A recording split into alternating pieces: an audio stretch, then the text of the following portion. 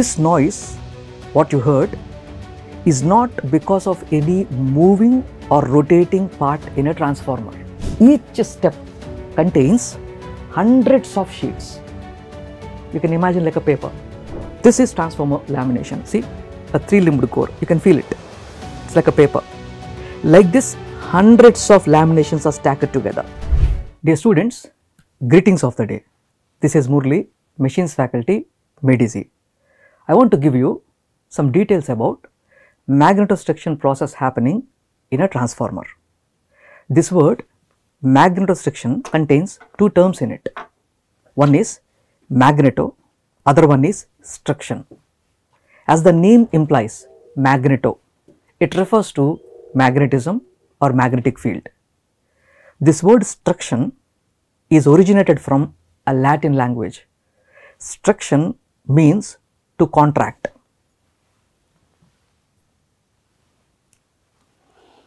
It refers to the change in the physical dimension, contract or expand, physical dimension, shape or size or length. So finally, if you combine these two, magnetostriction means it is the property of a magnetic material to change its physical dimension, whether it is size or length or shape, when it is subjected to a magnetic field. This was first proposed by James Joule in 1842. He is popular for Joule's law, you will see in school physics, right? So this was also called as a Joule's effect. Before going into details, I want to make you listen the sound what you feel near a transformer. If you had been to any substation or if you go near a transformer, you will listen some humming noise. First I want to make you feel that noise, then I will tell you what is that.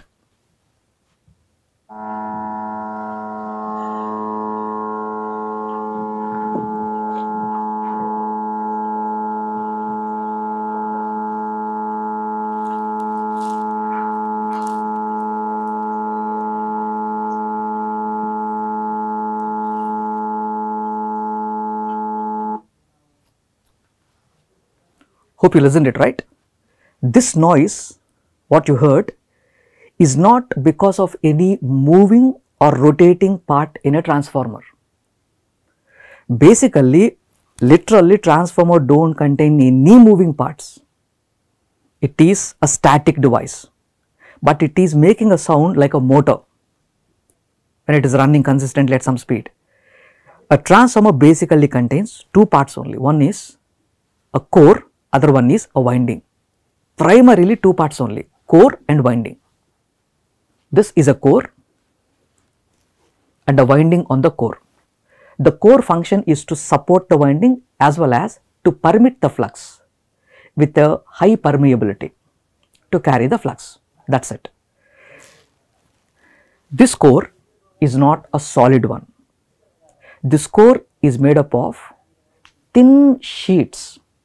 The thickness of the sheet is 0.23 mm practically, 0.23 mm. Such a thin sheet, hundreds of sheets are joined, stacked together to make a transformer core of different sizes, steppings. See, this is one of the largest transformers, 765 kV transformer, 5-limbed core. The core has steppings, steps.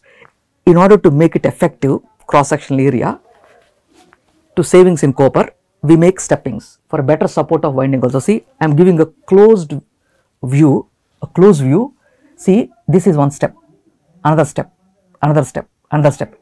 Each step contains hundreds of sheets. You can imagine like a paper, hundreds of sheets. See, these sheets are made up of silicon steel. In transformer, for enhancing the permeability, it is made up of cold rolled grain oriented silicon steel laminations. These thin sheets like a paper, when they are subjected to alternating magnetic field, they change their shape because of this magnetostriction property. First of all, why to do laminations? This is just to reduce eddy currents, because what is the flux passing in the transformer core? Alternating type, AC.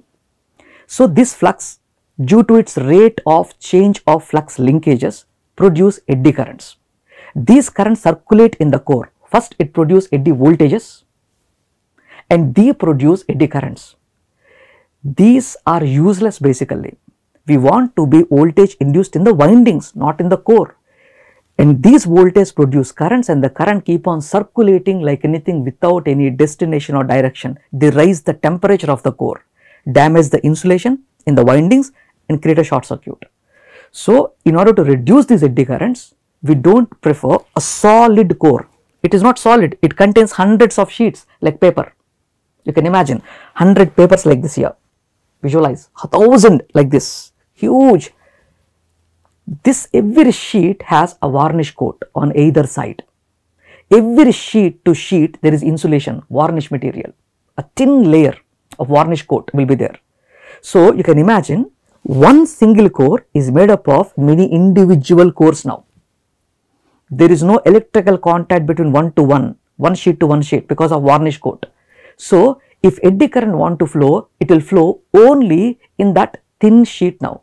So you are reducing the cross sectional area to a lowest value. So the resistance offered to the eddy current is highest, due to which eddy currents will be the lowest. That was the basic idea.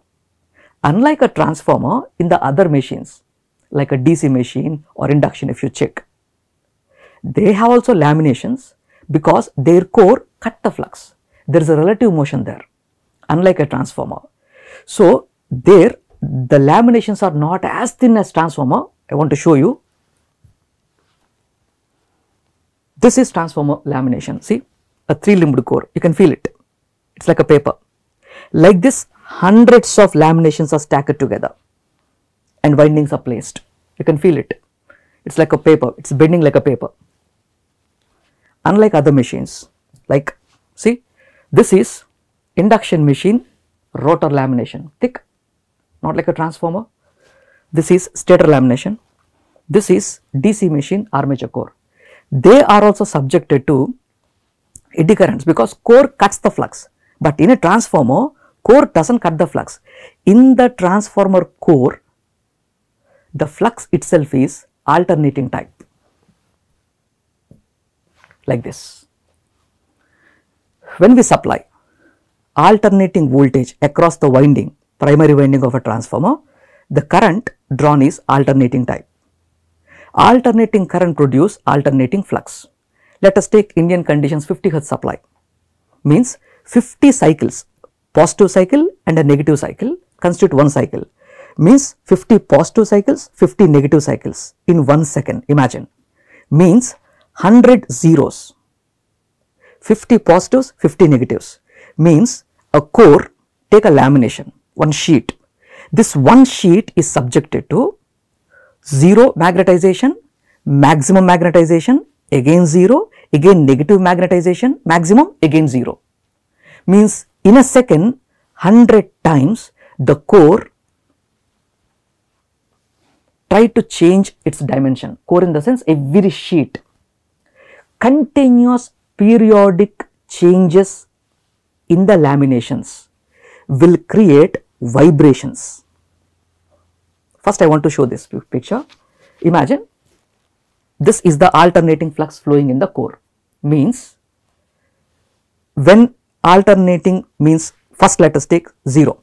When the flux is 0, the magnetization is 0, the magnetic domains in the lamination, in the material, core material is don't have any alignment, randomly aligned, no magnetization.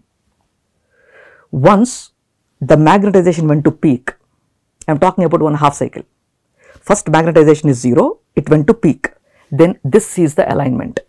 A solid alignment will come in the magnetic domains, due to which there is a slight change in the dimension of the material, which is very tough for the naked eye to notice, even to measure. It's not possible.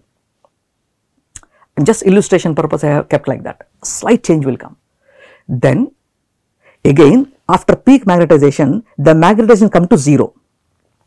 because of alternating cycle. Then again this is a situation. In each lamination I am talking. Again magnetization go to peak, negative magnetization. Again all the orientation is reversed. This happens in one cycle like this. Twice the magnetization is changing, twice. So twice the core lamination extends, contracts. Extends, contracts means extends, retaining original shape. Extends, retaining original shape. This is happening how many times? 100 times in 1 second. Now you can imagine. There are hundreds of sheets.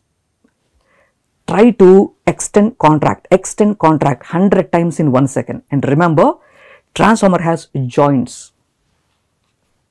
It has joints. It has joints like this. See, these all are joints. There is one piece like this. There is one joint here. There is one joint. So hundreds of sheets joined together, and they have a joints, miter joints, kind of 45-degree kind of, and these continuous alignments, a periodic change in alignment, they will create vibrations continuously and create a humming noise in the transformer. The degree of magnetostriction can be measured by magnetostrictive coefficient lambda. Means, imagine this is delta L, this is length L, original length L, this one, this is L, length.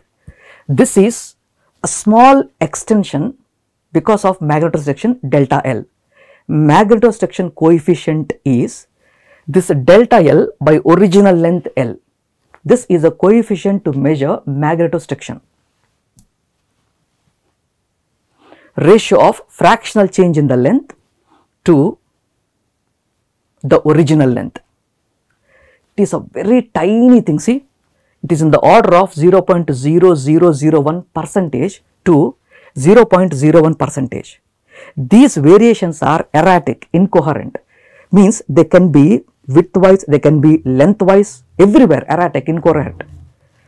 These variations are very little to notice. That's what I kept. And now one question to you. Finally, if you are asked a question, what is the frequency of the noise what you listen from the transformer, for that humming noise frequency, if you are asked? The answer is double the supply frequency. This is the question. For a transformer subjected to 50 Hz supply, what is the frequency of magnetostriction, that sound? Because, why it is 100 Hz? Because in one cycle, the core is subjected to expansion, contraction, retaining original state as well as expansion.